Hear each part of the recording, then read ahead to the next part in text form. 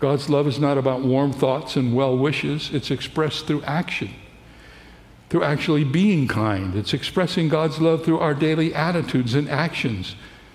We keep it fervent. We keep it hard for the devil to blow his cold breath over our heart by doing the works that God calls us to do. That's the spirit I'm recommending.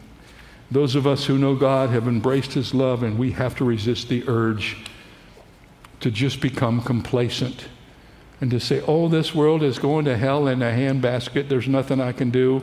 Get me some food for this week. Close the door and lock it. I'm going to just be my... You know what? The Bible teaches us that these things that are happening not to make us feel better, but to make us be better. And I don't know about you, I have a passion in my heart. I want to be better. I want to be better for God. I want to know him better. So, embrace God's kindness in your heart. Express his kindness and then embody it. Are we living in the world of the end? If so, what does the Bible tell us about this time? These days of war, devastation, unrest, strife, deception, and lawlessness. Jesus has given us a prophecy to prepare us for what's to come. Prophecies that should shape our priorities, define our character, and help us thrive instead of just survive in these days of uncertainty. He didn't give us this information so that we would be afraid of what's to come or be overwhelmed by the world of the end. But Jesus gave us this message so we can face it with confidence and hope.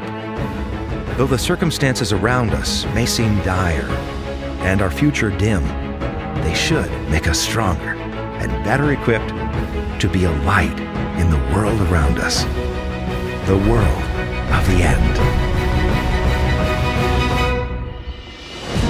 In the past couple of decades, it has felt to many of us that our culture has been sliding down a slippery slope, or perhaps even running headlong off a cliff. There are days when it feels like the whole world is upside down, even lawless.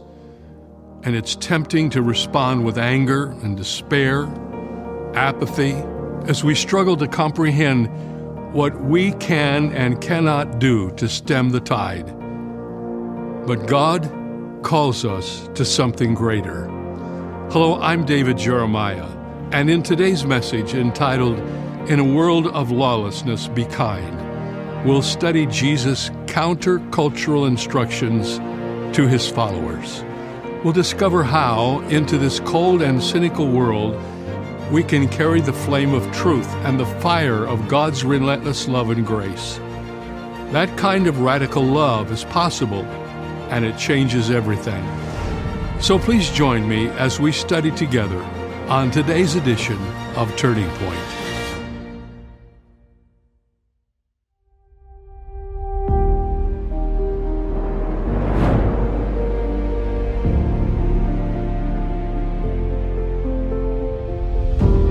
Just when people needed hope, God would send a baby, a king, to offer a foretaste of a better future.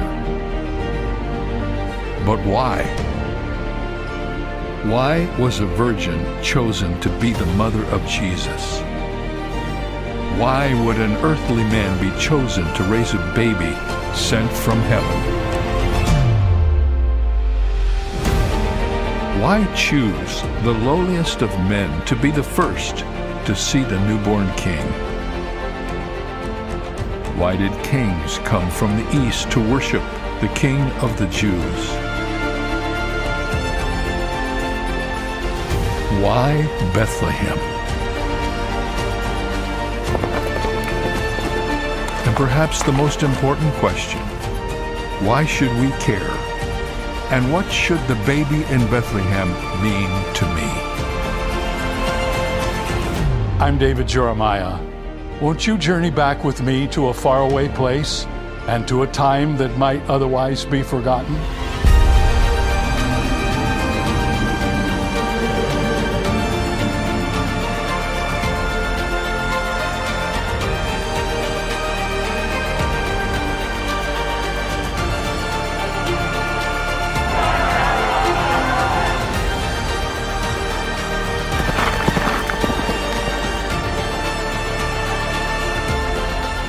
This Christmas, travel back in time as we answer the mystery, the meaning, and the question, why the Nativity?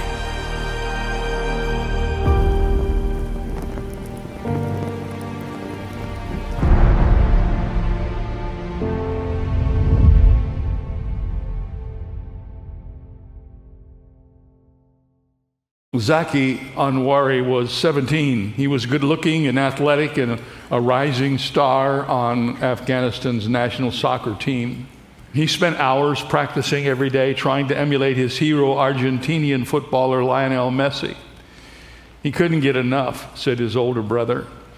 It's all he ever talked about. It's all he did. He was born after September the 11th, so he didn't remember the brutal state of the Taliban or the early chaos of the war in Afghanistan. He grew up in Kabul and relative peace and prosperity thanks to the presence of American forces there. When President Joe Biden announced that he would withdraw U.S. troops from Afghanistan in August of 2021, Zaki felt apprehensive. He had heard reports of the Taliban heading toward Kabul, and as the Afghan resistance collapsed, he feared for his family, he feared for his future, but most of all, he grieved the loss of becoming a soccer star. The Taliban banned most sports. Instead of rounding up young men for sports, they forced them to participate in the religious rituals and live under strict control. It was on August 16th that Zaki went to the international airport with his older brother and a cousin who had worked for the American company to attempt to secure passage out of Afghanistan. There had already been one suicide bombing in the city. People were beginning to feel panicked. The Taliban forces were close, nearly surrounding the city. The U.S.-backed government was showing more and more signs of imminent collapse. And the plan was for Zaki to watch the car while the older men negotiated, but Zaki couldn't wait. He jumped the fence and entered the airport. And it's not clear what happened next, but at some point he made his way onto the tarmac as a U.S. Air Force C-17 prepared to take off. He ran toward the plane. He raced alongside the aircraft. He was knocked off balance and fell under the wheel. Among his final known words were, "Pray for me, I'm going to America." But he never made it. He was killed in the accident. And the question that comes to our mind when we hear a story like that, we're not surprised because we watched it. We saw it on TV. Why would anyone run alongside an airplane as it's taking off? Why would anybody do that? And the only reason they would do it is out of desperation. Rising terror in the heart, lawlessness, violence, chaos, brutality. Any of those words will do, and all of them describe our world today. We see it most vividly in our failed states such as Yemen and Somalia and Syria, and yes, Afghanistan, where law and order have collapsed and extremists fill the void, fomenting hatred and exporting terror. It's difficult for you and me to understand the gruesome life that befalls people that don't live in a place like we do. Most of us in America and the West, we feel relatively safe. We elect leaders who say they're going to uphold the law. We have law enforcement agencies and emergency response systems populated by millions of good and decent people. But something is changing. Our police officers have been so vilified by the media that they're finding it hard to do their jobs. Politicians curb law enforcement budgets, and prosecutors release people who are arrested the next day. With open borders, it's difficult to control human smugglers and sex traffickers and dangerous drugs. Our Western nations have become so divided that we never know what's going to happen next. What will provoke rioting in our streets and violence in our neighborhoods?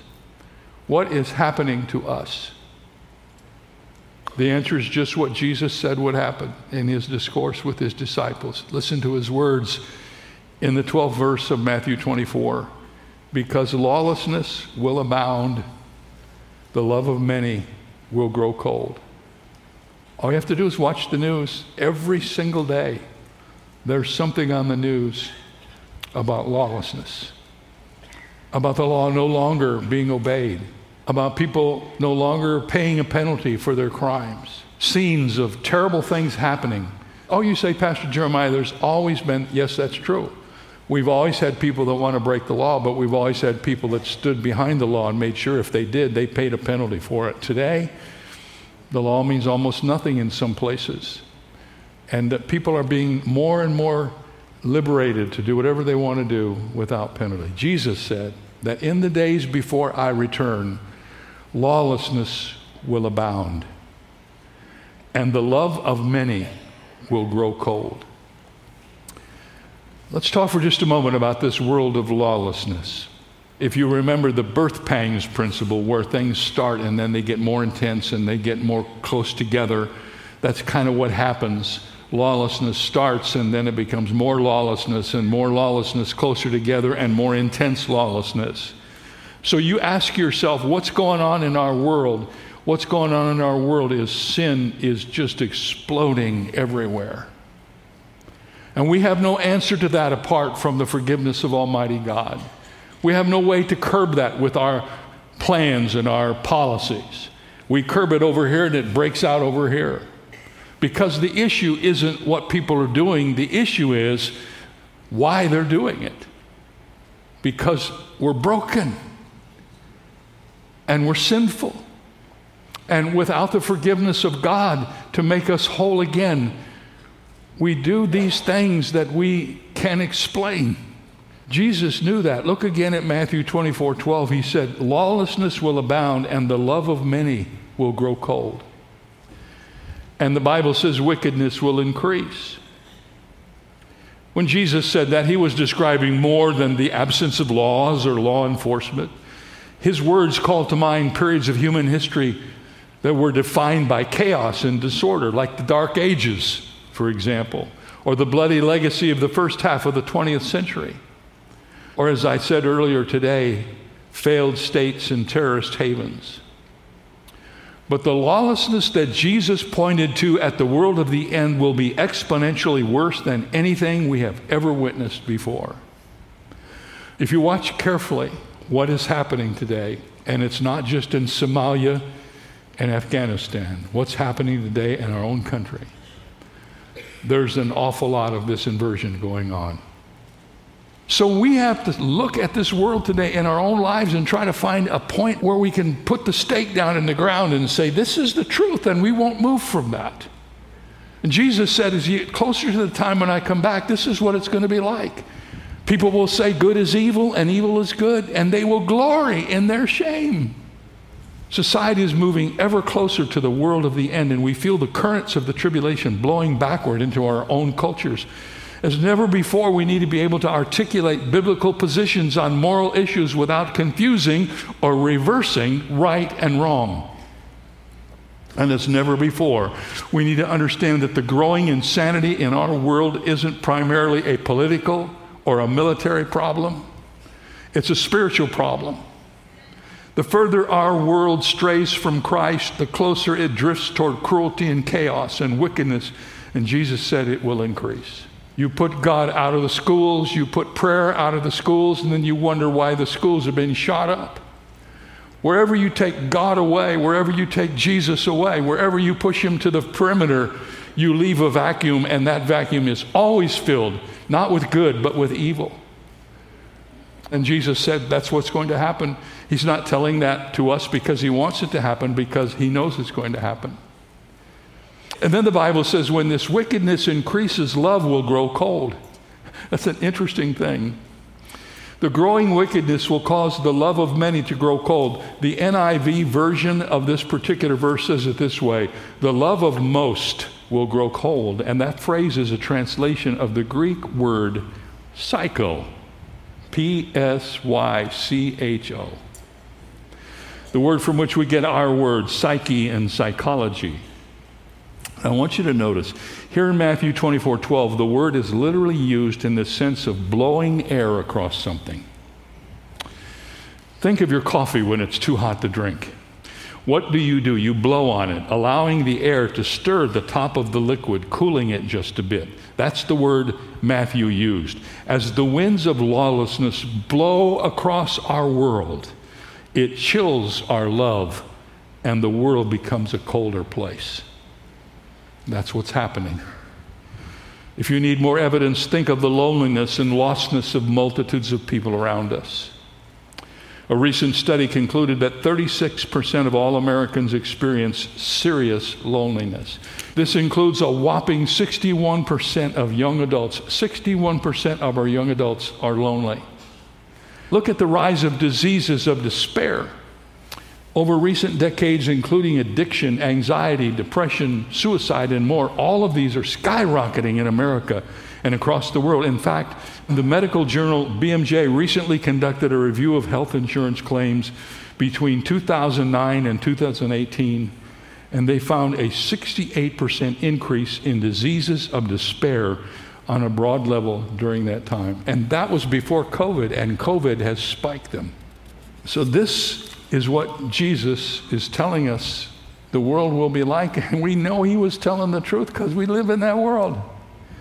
And I may have pushed the limits a little bit today to get your attention, but every one of you know I'm telling the truth. This is the way it is. And I try to make this as clear as I can so that what I'm about to tell you will mean the most that it can. What do we do about people who are lawless and loveless? Well, the first thing I want to say, don't be that way. Don't be lawless and don't be loveless. That's a pretty good start. It's difficult to watch the world disconnect from God, isn't it? Humanity's slide toward lawlessness and lovelessness is painful.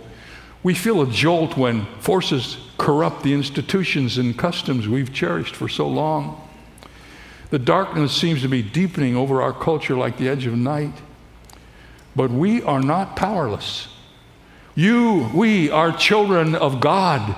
We're without fault in the midst of a crooked and perverse generation. And in this generation, we shine as lights in the world, holding fast the word of life. One of the biggest ways we can make a difference is by bringing back a revolutionary concept called kindness, which in many ways is the antidote to lawlessness. We have limited ability to control the lawlessness and lovelessness in our society, but we can control how we respond to it. Remember, I told you at the beginning of this series that some people pray, Lord, change the circumstances so I can feel better. And the Lord says, no, I'm going to use the circumstances to make you be better. And I think that's what's happening to us now. I know that as I see these things happening in the world, and I see them as you do, I don't feel so much anger about it, but I feel, Lord, how can I be the person I ought to be in the midst of this? Everybody is looking for hope, and we have the hope of Christ.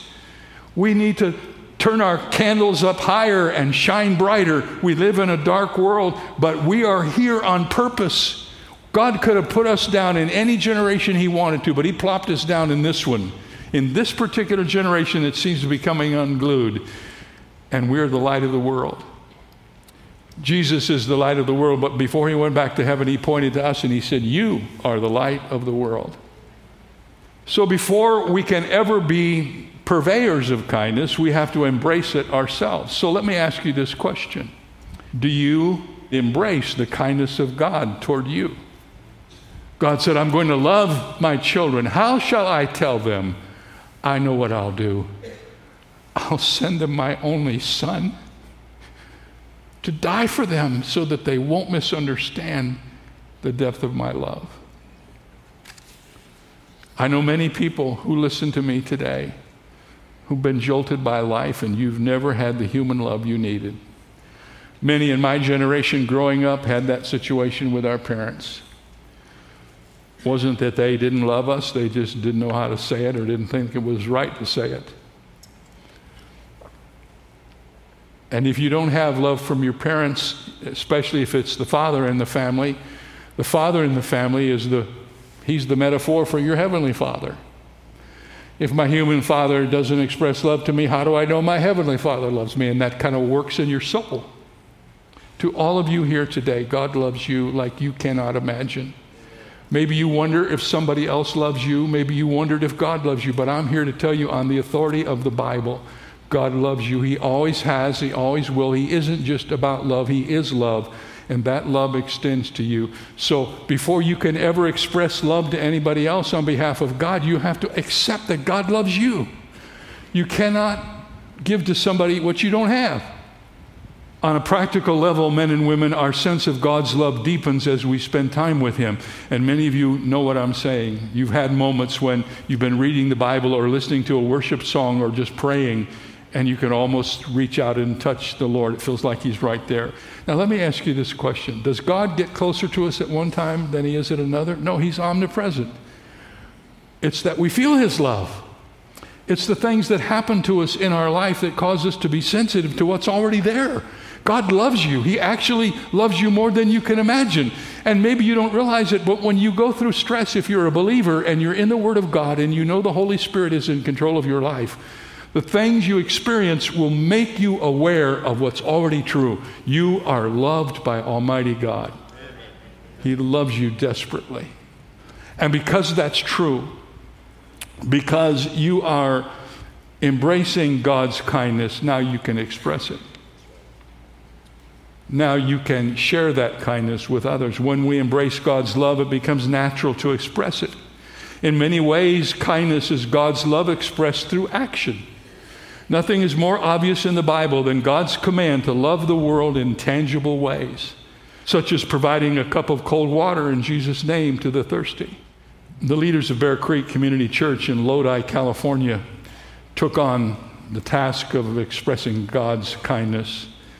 They felt a burden to help provide safe water to impoverished parts of the world. The project wasn't in the church's budget, and so many of the congregation's families were already under financial strain. So who took up the challenge? The children's ministry did. There's a strong recycling emphasis in California, and the children began collecting bottles and cans to bring with them to church. Other congregations started to rally to the cause, and would you believe it, so far they've raised almost $1 million for clean water projects around the world. And Michael Mantle described this wonderful news. He said, Jesus turned water into wine. The kids at Bear Creek turned garbage into water. That's what I'm talking about. I'm talking about us being channels of the love of God. We aren't supposed to just get love from God and store it. We're not a reservoir. We're a channel. God loves us, and He wants to love the world through us. He wants His love to come through us, and we become His hands and His feet and His eyes and His hugs to the people around us. It doesn't take a rocket scientist to figure this out. Everywhere you go, in your neighborhood, among your friends, if you just say, Lord, today help me to see the needs of people that I might be able to help. And He will show you, and you will have a list you won't be able to keep up with. The fact of the matter is, over the years, we have trained ourselves to blind ourselves to the needs around us, to live in our own little world, to pull the moat up in our house when we go home at night, and not to see what's going on. And today, in our world more than ever before, there are people who are just waiting for someone to share with them. Because you see, people don't care how much we know until they know how much we care. And when you help them with their physical need, they will listen to you when you try to help them with their spiritual need.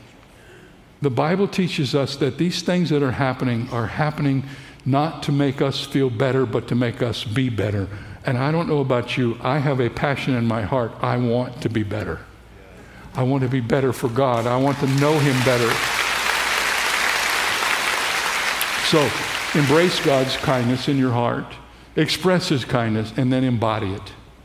How do we pour out kindness in a world that's defined by lawlessness? There's no better solution than just to be known as a kind person, a gracious person, a loving person.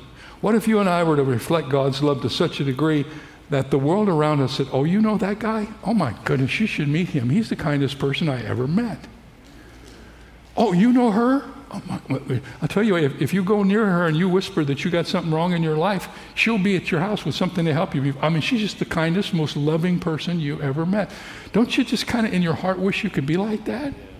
I mean, people are going to talk about you anyway. Why don't you figure out how they can talk about you and talk about you in a good way, right? Give them something good to talk about. In a world frozen from lawlessness and the lack of love, you and I have the opportunity to radiate spiritual warmth that comes with the gospel.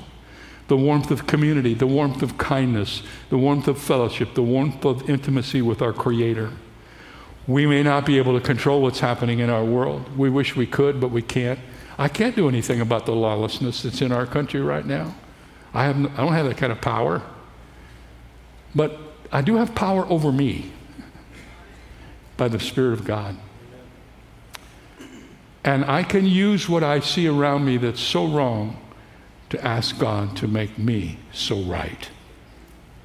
To make me the kind of person that people will say, he's kind, he's gracious, he cares. There's something different about that person.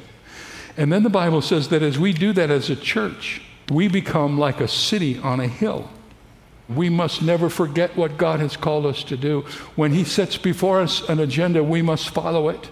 We must do it with all of our hearts because God has called us in a world of darkness to be light.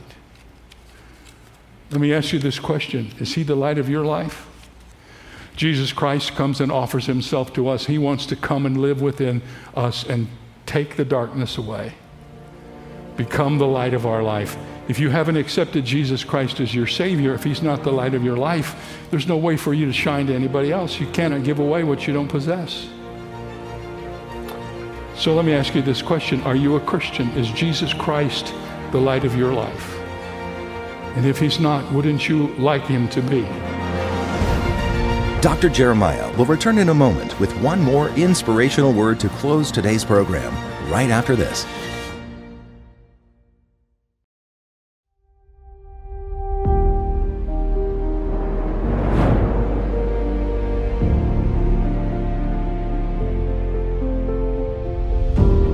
Just when people needed hope, God would send a baby, a king, to offer a foretaste of a better future.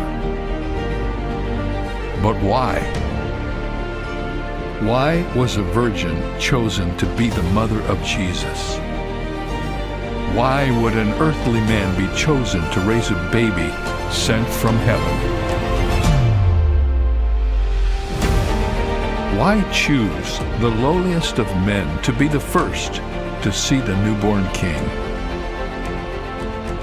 Why did kings come from the east to worship the King of the Jews? Why Bethlehem? And perhaps the most important question, why should we care? And what should the baby in Bethlehem mean to me? I'm David Jeremiah. Won't you journey back with me to a faraway place and to a time that might otherwise be forgotten?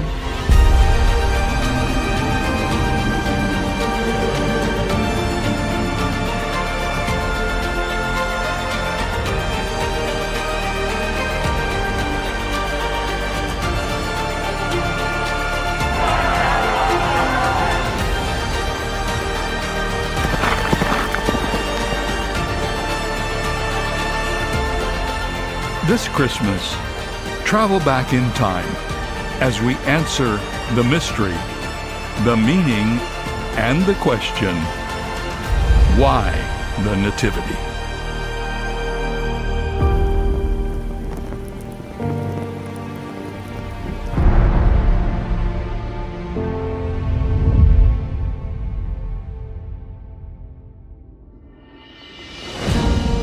And now, with one last word for today's program, here is Dr. Jeremiah. When we think of infections, we think of bacteria and viruses. But societies can also be infected with lawlessness. And Jesus said that evil will increase in the world of the end, and as lawlessness increases, love will decrease. It is up to us to respond to that infection. What is the antidote to lawlessness? Jesus called it the law of love. We can only learn to love by receiving God's unconditional love for us as found in Jesus Christ. To love like Christ, we have to know Christ. And I would love to send you 2 free gifts from Turning Point that will introduce you to Jesus Christ and His love.